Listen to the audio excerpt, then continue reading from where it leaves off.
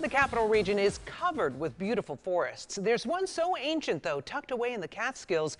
It was once a turning point in Earth's history, making way for new life. A forest full of tree fossils. Researchers from all over the world visit to study Earth's past. Tonight, News 10's Trishna Begum showing us how they're trying to protect that local discovery at all costs. Rooted deep within the lush landscape of Greene County sits a site giving us a glimpse into the past. It's the best discovery I'll ever make in my life. State geologist Chuck Verstraeten has made a career out of reading the rocks. 12 years ago, his eye caught something unusual at an abandoned quarry. And I just noticed there was a little bit of a gutter feature, like that. For the untrained eye, it's easier to spot from above. The jagged lines all lead to one point. Just stopped right here. What else could it be?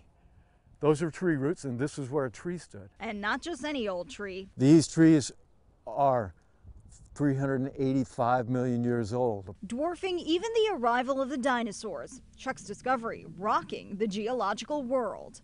This is the oldest known fossil forest in the world. This is life's ancient history. This is the deep, deep history of New York State. A team of researchers studied the roots and identified 3 different types of trees thriving together. My gosh, here was another tree standing right here. The far-reaching roots imprinted in the ground remained undisturbed for now. Here's the best one.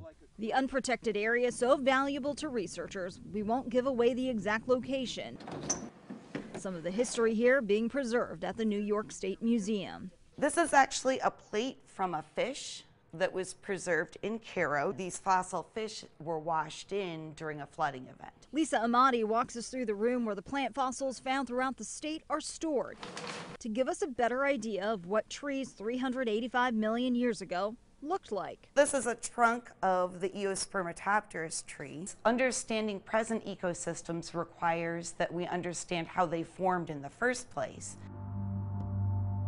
But the world's oldest fossil forest remains an open space, opening itself up to degradation. People can ride four-wheelers across here if they get through. Because of the sensitivity of the site, we don't want to drill to put fence posts into the rock. So we're putting concrete barriers around the whole site with a fence on top of it.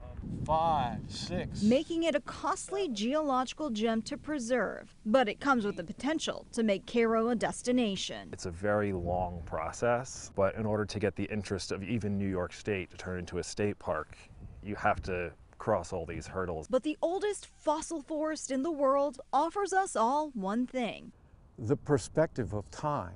All these massive changes on our planet. significant lessons as the town looks to preserve nature's footprint for future generations.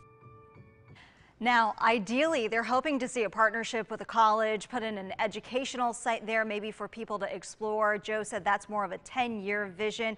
First, they need to find more funding, do a feasibility study. Shorter term, that fencing he was talking about will go up sometime in the fall. Lydia, Saul. Well, Trishna, are they worried about people stumbling on the site and just taking something from there? Yeah, that's actually one of their main concerns because it is such an open space. There's no signage there, so if people stumble upon it, they're really not sure what they're looking at. If you're not with an expert, it's really hard to tell what you're even looking at, so they're really stressing if someone happens to know where it is, stumbles upon it, to do the right thing, just leave it alone. All right, could even damage it, like they said, if you go with a four-wheeler over it and don't know it's there. Exactly. Great story. Thank you, Trishna. Absolutely. Great stuff, Trishna.